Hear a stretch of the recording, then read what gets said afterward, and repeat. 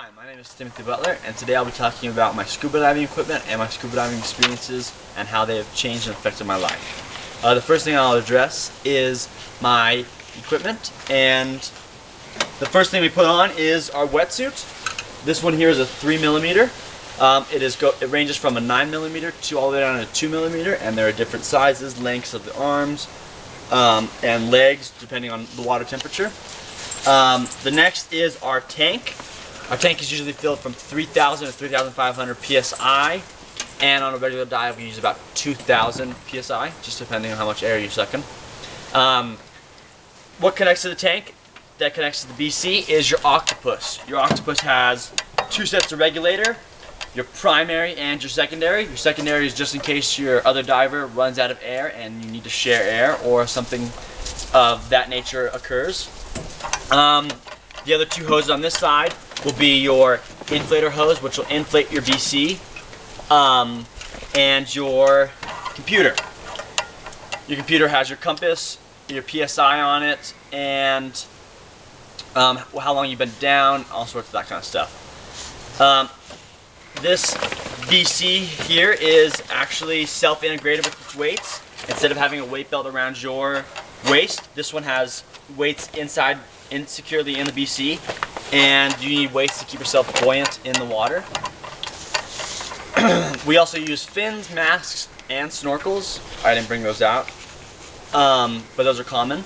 Now that you're familiar with the equipment, I'll talk about the process of my certification and dives. I was first certified when I was 12 years old. My open water process was through a classroom for about 5 sessions, at Highland Pool for 4 to get familiar with the equipment and all that, and then we went to Blue Hole for a weekend, Santa Rosa, and we did 4 dives. In those 4 dives we learned how to share air and address situations if we do run out of air, and filling up our mask with water and taking it off, all sorts of scenarios so we are prepared for the big ocean. Our other certifications we had is my advanced open water certification and my oxygen provider, and also CPR certified. My advanced and the open water is different because the advanced lets you go down further and opens you up to more certifications throughout the diving world.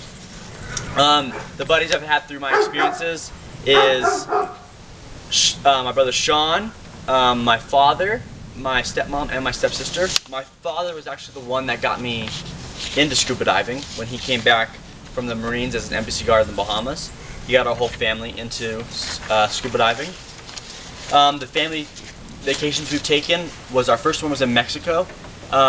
We did Seal Island and Deer Island. That was my first dive in the ocean, actually. When we went to Florida, we went through the Keys, and the one I remember most was St. John Penny Camp. There was a huge statue down at the bottom of the ocean, and tons of jellyfish, which kind of made the experience not so great, but it was still fun to dive.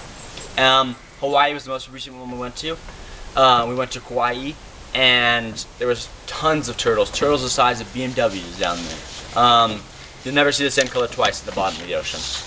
The visibility is clear for miles. Nothing clogs it up.